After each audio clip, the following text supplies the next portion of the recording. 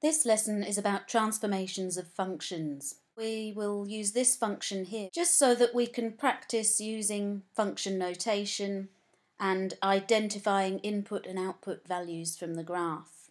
So remember that when we plot a graph and we have pairs of coordinates, this is the result of applying a function. The coordinates here, -2, 2, mean that when we input a value of -2, the output of the function is 2. Another way of saying that is f of -2 is 2. When we apply this function to an input value of -2, we get an output value of 2. When we apply an input value of -1, the output is 3. So f of -1 is 3. An input value of 0 gives an output of 4. An input of 1 gives an output of 5. An input of 2 gives an output of 2. An input of 3 gives an output of -1. And an input of 4 gives an output of 4. So even though this is not a recognisable function, we can still use this function terminology. We have pairs of values, input and output. When we apply this function to the input values, we can determine the output values. Now we're going to see what happens when we transform the function in a couple of different ways.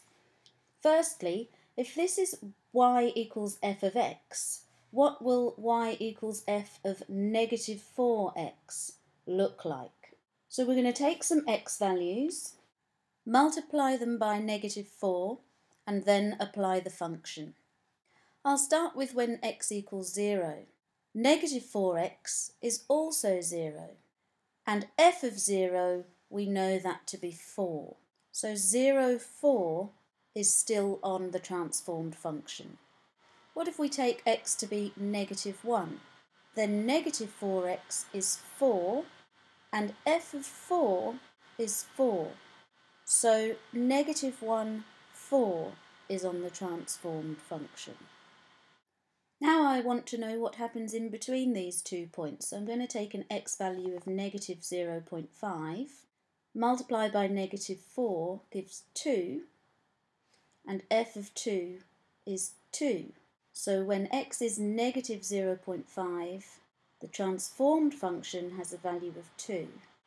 What about +0.5? -4 times 0.5 is -2. And f of -2 is 2. So when x is 0.5, the value of the transformed function is 2. Now because I'm multiplying my x values by -4 each time, I'm also going to plot when x is 0.25 and -0.25, and also when x is 0.75 and -0.75. Now, -3 isn't in the original domain, so 0.75 is not going to be in the domain here, so we've found an endpoint of the function. F of 3 is -1. Now we have enough points to join them up and show the shape of the function. And you can see that it appears to be a squashed-in version of the original function. In fact, we call this a dilation. Compared with the original function, which had a domain from -2 to 4, y equals f of -4x has a domain from -1 to +0.5, which is a quarter of the width of the original function.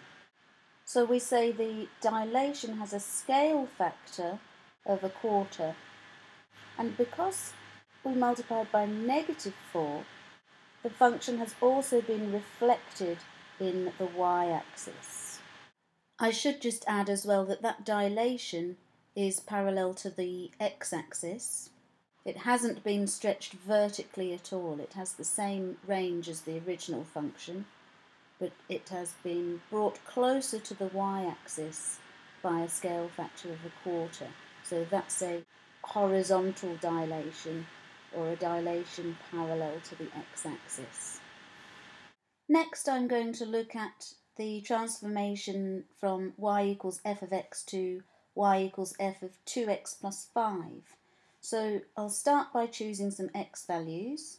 Each of these x values is doubled, and then we add 5, and then we apply the function to those input values. F of negative 2 is 2, f of 1 is 5, f of 3 is negative 1, and f of 4 is 4. So you can see why I chose those x values, because I wanted to choose values which would give me the vertices of the function. So in my transformed function, when x is negative 3.5, f of 2x plus 5 is 2, input negative 2, output 5, input negative 1, output negative 1, and input negative 0.5, output 4. This function has also experienced a horizontal dilation, scale factor 1/2. You can see that the function is half as wide as the original. But before the horizontal dilation was applied, the function translated to the left 5 units. And it's important that the order is correct here. If we take the original function and dilate it by a scale factor of 1/2, it means that every point is closer to the y-axis. It's halfway as far from the y-axis. So this point here at 4, 4 is now at 2, 4, and this point at 3, negative 1 is now at 1.5, negative 1.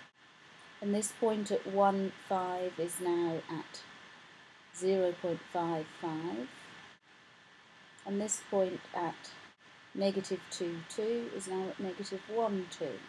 So that's what the function would look like had we applied a horizontal dilation scale factor 1/2. Now to get from there to our function f of 2x plus 5, we then need to translate 2.5 units to the left. And this would be a way of describing the transformation from y equals f of x to y equals f of 2x plus 5. Horizontal dilation scale factor 1/2, followed by a horizontal translation to the left 2.5 units. However, the more conventional way is to translate first to the left 5 units. So if we take those vertices, translating to the left 5 units reduces each x coordinate by 5, and then a dilation scale factor of 1/2 halves each of the x values and takes us to the transformed function. So we translate 5 units left and then dilate parallel to the x-axis, scale factor 1/2. In summary, if we're transforming the graph of a function y equals f of x to the graph of y equals f of bx, then it's a horizontal dilation parallel to the x-axis with a scale factor 1 over b. And if b is negative, we also reflect in the y-axis. If we're transforming y equals f of x to y equals f of bx takes c, then it's a horizontal translation c units to the right and then a horizontal dilation as above. Now notice in the previous example we were transforming to f of 2x plus 5 and the translation was 5 units to the left.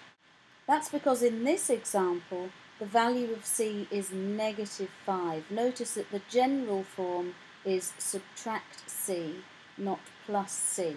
This could be written as f of 2x take negative 5.